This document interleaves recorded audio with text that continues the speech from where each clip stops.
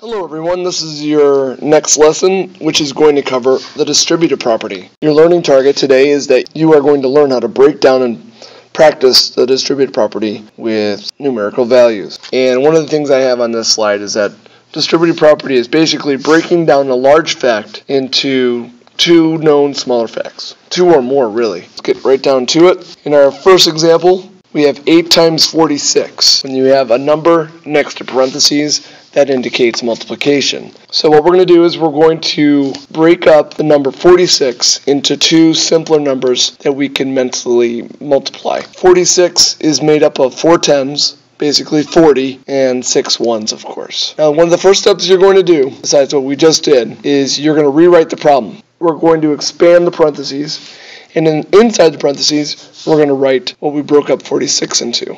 It's 40 plus 6. Then, our next step is to multiply. We're going to call this distributing. So we're going to distribute the 8 into both of these terms. 8 times 40, and then 8 times 6. And I'm going to write it like that, 8 times 40, and I'm going to write 8 times 6 like that, and then I'm going to stick a plus sign in between them. Next is to just multiply. 8 times 40 is 320, because 8 times 4 is 32. So 8 times 40 is 32 with a 0, 320. 8 times 6 is 48. And now it's just a matter of putting them together. 320 plus 48 is 368. So to recap what we just did, we took the number 46 and we broke it up. It's really easy to think of it as 40 plus 6. Then we wrote the problem as 8 times 40 plus 6, distributed the 8. Distributing means basically multiplying and then sticking a plus sign in between our products. 8 times 40, 8 times 6. We got 320 and we got 48, and then adding that up gives us 368. Our next example takes a little bit of a different look at this. Instead of looking at 98 as 90 plus 8, we're going to think of it as 100 minus 2. Because 98 is very, very close to 100. So there's another way to look at distributive property besides just addition. So we're going to break it down again. 4 is outside the parentheses.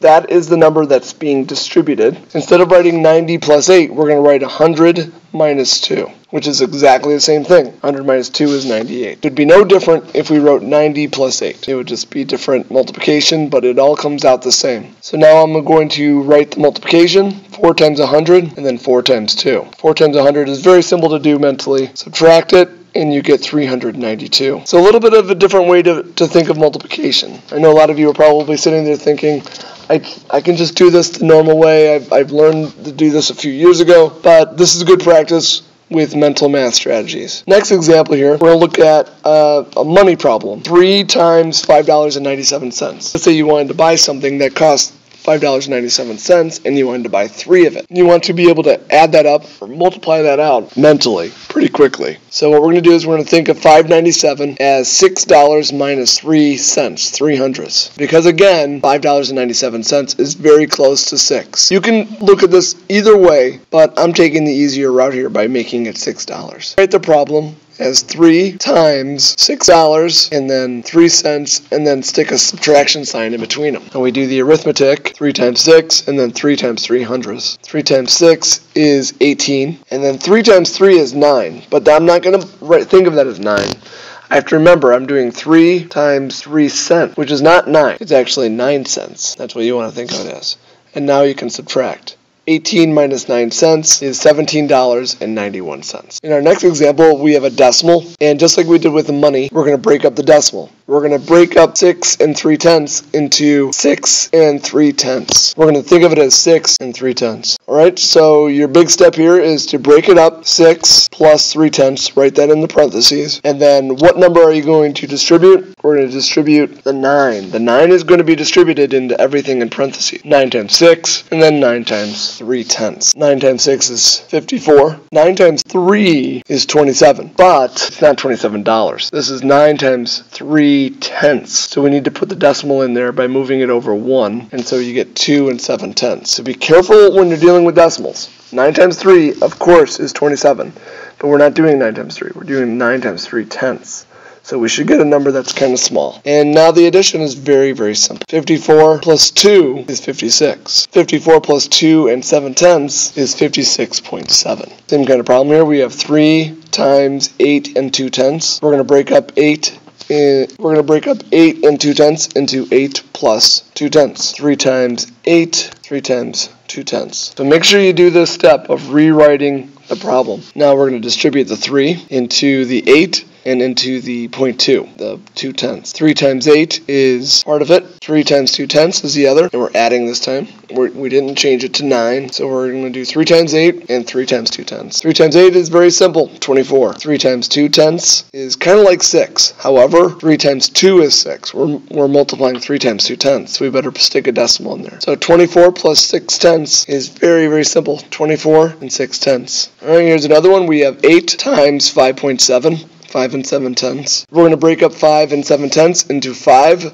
plus 7/10. So what do we put inside the parentheses? We're going to put 5, we're going to put a 7/10, and then we're going to add. Biggest mistake I see with these kind of problems is that people don't always put the decimal. Remember, this is 5 and this is 7/10. Some people write 5 plus 7. This is not, if you wrote 5 plus 7, that equals 12. This number is not 12. This is 5 and 7/10.